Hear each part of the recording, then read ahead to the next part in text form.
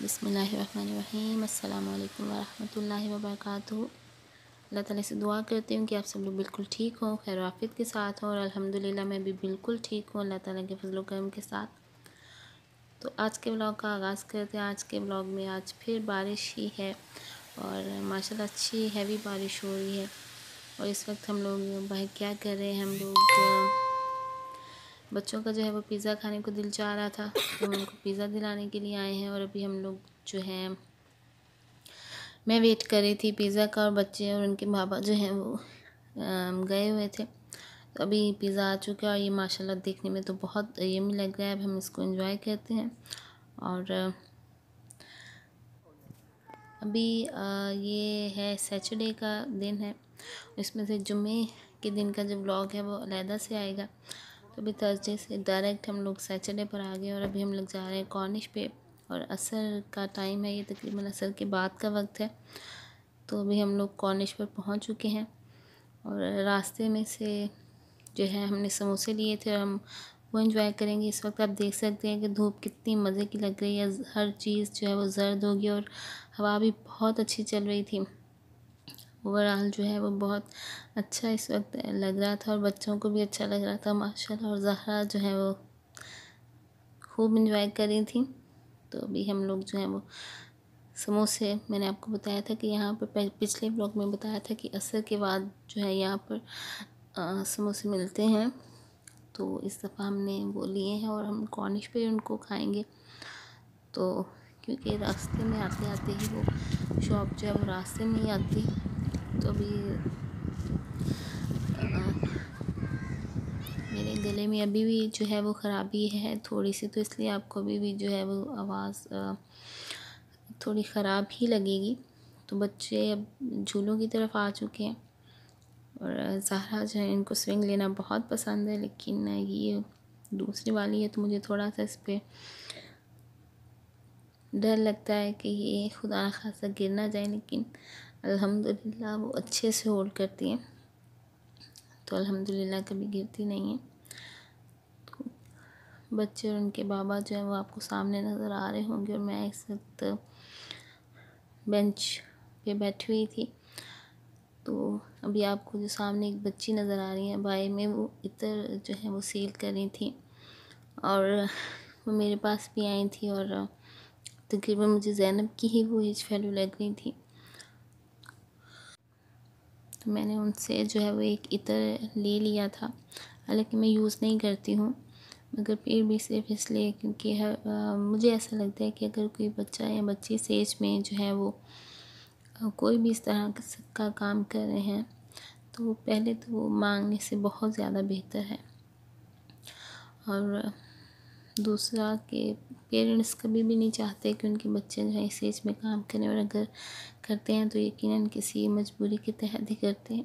तो इसलिए मुझे लगा कि मुझे ले लेना चाहिए, तो मैंने ले लिया। अभी मैंने कैमरे की ब्राइटनेस को काफ़ी ज़्यादा किया हुआ, तो आपको लग रहा होगा कि बहुत दिन है, लेकिन ये जो क्लिप है ये मगरिब की अज़ान के बाद का है।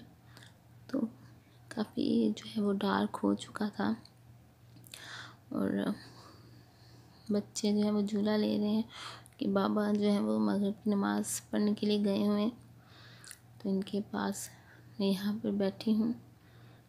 और ज़हरा ने आज माशाल्लाह बहुत ज़्यादा एंजॉय किया था।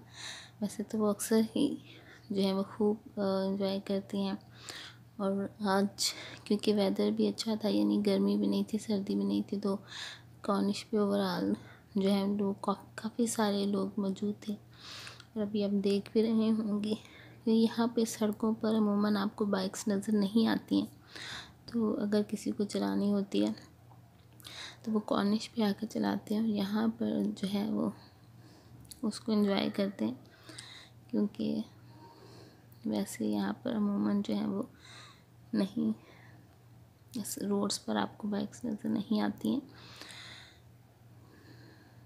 ज़ाहरा जो है मुझे दिखा रही थी कि उनको जो है वो हॉर्स पर बैठना है, और बच्चों को तो देखने में अच्छा लगता है, लेकिन अमूमन जो है वो बैठते नहीं हैं, ऊपर करीब जाएं तो फिर डरते हैं। और अभी जो है हम लोग चॉकलेट्स खा रहे हैं और ये बहुत यम्मी चॉकलेट्स थी। तो ये उसके बाद मैं आपको दिखाती हूँ। ये बग्गी जा रही थी और बड़ी डेकोरेट की हुई थी और इस पर म्यूज़िक बजता है और लोग बैठते हैं इसमें, एंजॉय करते हैं और थोड़ा सा आपको जो है वो राउंड देते हैं। और अभी हम लोग बस घर जाने ही वाले थे कि बच्चों को ये बैलून नज़र आ गया और उन्होंने ज़िद की कि हमें लेना है और ये बच्चों ने फिर इसको ले लिया। वैसे ये मुझे भी बहुत अच्छा लग रहा था क्योंकि इसमें जो लाइट थी वो डिफरेंट कलर्स में जो जल रही थी और बुझ रही थी, बहुत ही अच्छा लग रहा था देखने में। तो अभी हम लोग जो है वो बस निकलने ही वाले हैं, गाड़ी में बैठ रहे हैं और हम लोग निकल आए हैं। कौन से काफ़ी रात हो चुकी है, तकरीबन शायद इशा की अज़ान होने वाली थी, आई थिंक हो चुकी थी, मेरा ख़्याल है कि शायद अभी होने वाली थी। तो सभी हम लोग घर की तरफ जो है वो जा रहे हैं और ये जो आपको नज़र आ रहा है ये एरिया, ये बिल्कुल जो पोर्ट है यहाँ पर यम्बू का बिल्कुल उसके सामने का एरिया है। यहाँ पर आपको डिफरेंट किस्म की खाने पीने की चीज़ों की शॉप्स नज़र आएंगी, वो गिफ्ट शॉप्स हैं।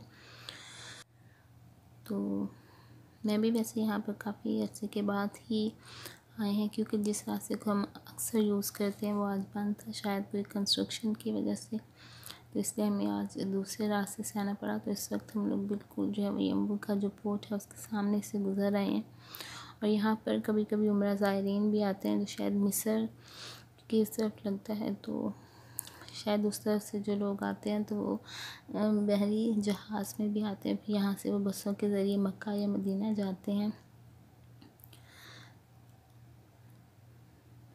और अभी हम लोग इसको मछली चौक बोलते हैं। ये यहाँ पर आपको बड़ी सारी बास्केट नज़र आएगी और उसके अंदर एक बहुत ही बड़ी सी फ़िश है और ये राउंड अबाउट है यहाँ पर बनी हुई है।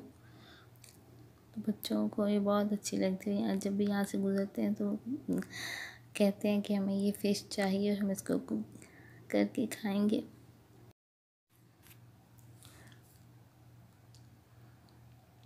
और इस वक्त हम लोग घर में पहुँच चुके हैं और बस अभी रात की चाय पी रहे हैं क्योंकि हमें समोसे खाने के बाद बिल्कुल भी मन नहीं था कि हम रात को कोई खाना खाएं। तो अभी मैं खा रही मोतीचूर का लड्डू और बाकी तीनों के लिए मैंने एग बॉयल कर दिया। ज़हरा जो थी वो सो चुकी थी। तो इसके साथ ही मेरी वीडियो का इख्तिताम होता है। दुआ में याद रखिएगा और चैनल को ज़रूर सब्सक्राइब करें, वीडियो को ज़रूर लाइक करें। अल्लाह हाफ़िज़।